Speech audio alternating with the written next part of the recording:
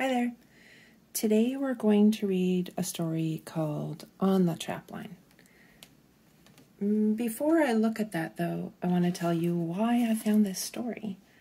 I initially listened to a memoir by David A. Robertson on CBC podcasts. And then I read this memoir that was based on that by David as well. So fantastic. It's about him connecting with his heritage. He's Swampy Cree, and with his father as well. And from that, we come to the story for today on the Trapline. It's by David A. Robertson and Julie Flett. And you know that I like to explore the whole book first, so beautiful illustrations. Natural colors. I really like the colors Julie chooses. And it talks a little bit on the back about the story. And you notice right away that there's Cree in the story, which I really love. And Kiweo means he goes home, and that's the name of the podcast that I initially listened to. I am going to be really careful with my pronunciations and try my best, because in the back here, let me see if I can find it for you. Where is it? There it is. It has Swampy Cree words that are in the story. So I will read those to you. I'll also post, when I find some links to Cree language readers reading this, which would be fantastic to listen to as well. Also in the back, there's a note from Julie about her heritage and her connections to this, and also by David, which is so cool to read and learn more about the author. I know that if you want to dive deeper and maybe do some research bouncing off from this, it's just a picture book, but it's so rich. You could find lots more information about David and Julie and explore the stories that they're telling within this, because there are kind of a few different themes.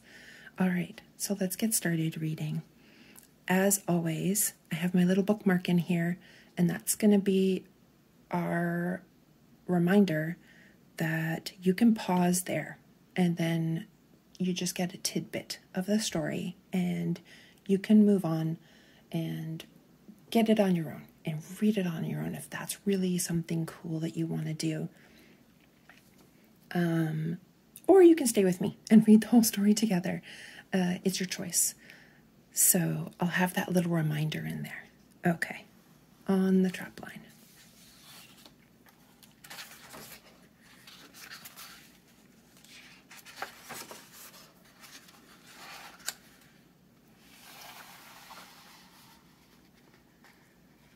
I'm on my way up north because Moosham, my grandpa, is taking me to his trapline. I've never been there before, and Moosham says he hasn't been since he was a kid like me. When I look out the window, all I can see are trees and water. The lakes look like blue clouds in a green sky. What's a trapline, I ask. Traplines are where people hunt animals and live off the land, he says. Oh, there's my reminder. It's pretty early. I'll read this, and then you can choose to pause and go find the book, maybe at your library or borrow it from a friend, and read it on your own. Or you can get it and then come back and read it with this video. When we touch down in the community, Moosham's old friend is waiting for us. Tansy, he says to Moosham. Tansy, Moosham says to him. Moosham speaks Swampy Cree when he's around friends. Hi, I say. That's what Tansy means in English.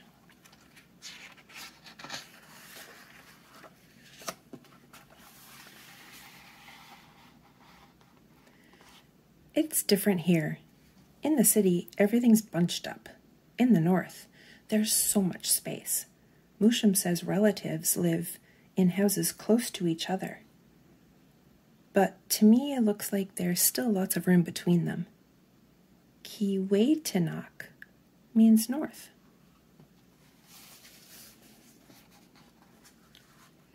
We pull up to a small house beside a big lake.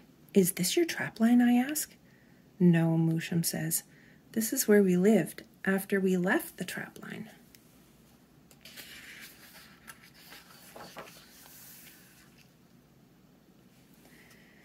Musham tells me that in the winter, everybody in the family slept in one room where the wood stove kept them warm. He says it was nice being together like that. I guess some things are bunched up in the north. Wakomak Anak means family.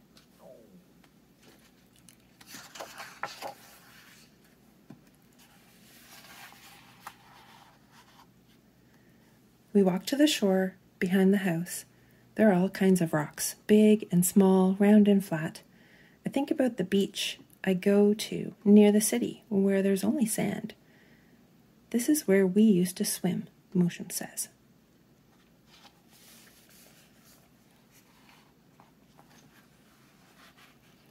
Musham tells me that he and his brothers and sisters made paper boats here too. They would pretend the boats were freighters and put tiny rocks in them to see how long they would float. Kapasimo means swim.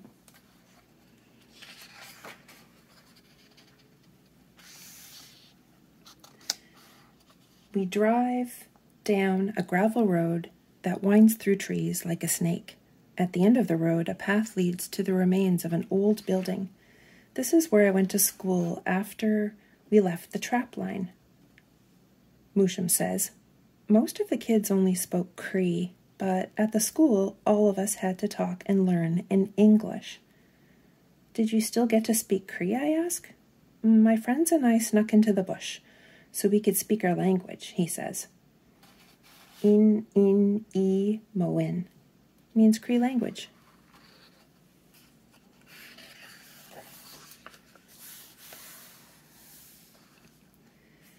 We look at the birch trees and pine trees and all the long grass.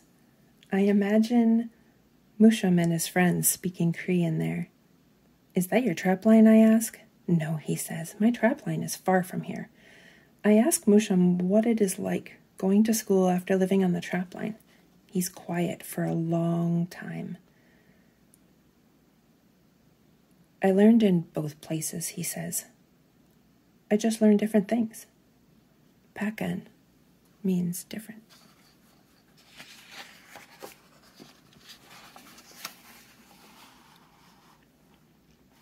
There's a river at the end of the highway.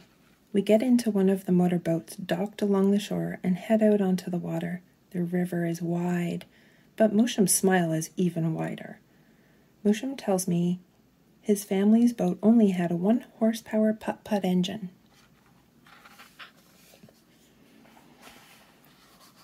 That's not a lot of horses, I say, but I think it would be nice to travel slow around here.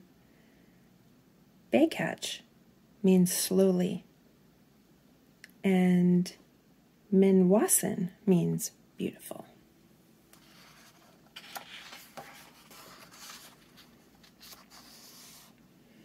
I see all kinds of things. Beaver dams, eagles flying overhead, and paintings on rocks.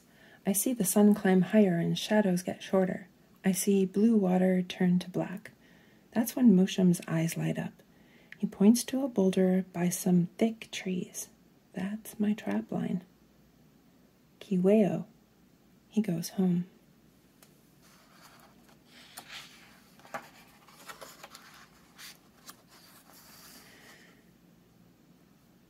Musham needs a walking stick, so I find him a perfect piece of driftwood. This is where we lived when we were on the trapline, he says. Musham tells me that everybody in the family slept in one big tent, so they could keep warm at night. I think it would have been nice being together like that. Pakwanekamek means tent.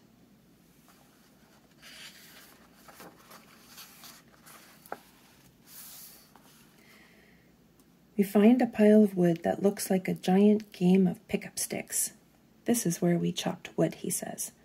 Mushum tells me that even the youngest children had jobs to do, and everyone would share the work. I think about my chores back in the city, putting away dishes, cleaning up my room. I wonder what it would be like to do my chores outside instead. Wanawi means go outside.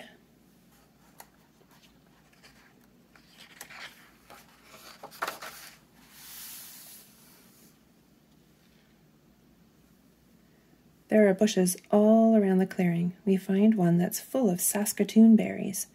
Mushum picks one and puts it right in his mouth. When we were hungry, we had to find food, he says. We ate all kinds of berries. I pick a Saskatoon berry and eat it just like Mushum. It tastes better than the fruit we get at the store. I have more than just one. Minesa means berries.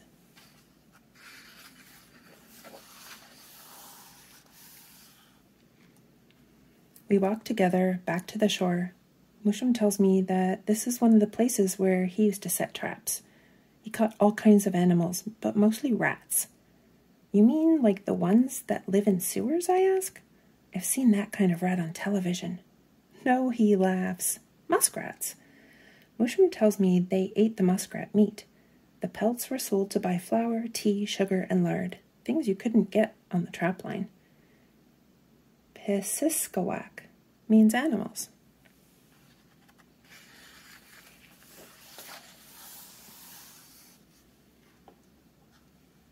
When we're about to leave, I stand with Mushum by the lake. He holds on to my hand tight, but he doesn't say anything. Kiss, kiss, Sue. He remembers.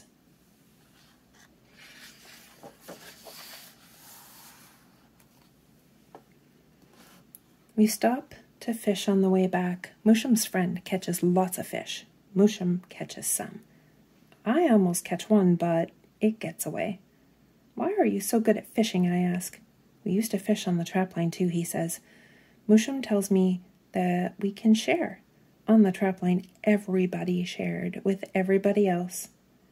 Natana Makewin means sharing.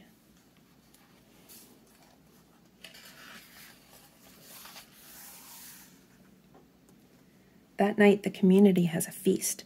There's bannock, mixed vegetables, berries, wild meat, and all the fish we caught. It makes my stomach rumble. Mushum is an elder.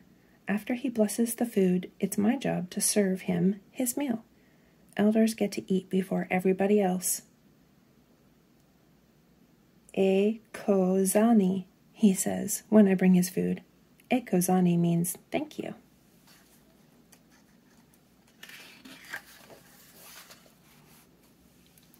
When it's time to go home to the city, I ask Mushum if we can come back soon.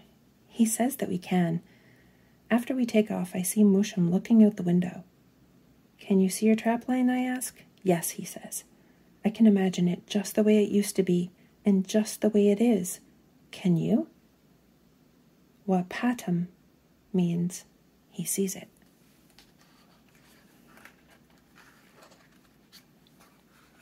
I close my eyes and picture the trapline, the trees, the water, and all the land and little islands, chopping wood and picking berries, catching rats at the shore, but not that kind of rat, sleeping in a tent with family to stay warm, standing by the lake with Mushum. I open my eyes. Yes, I say, I can see it too.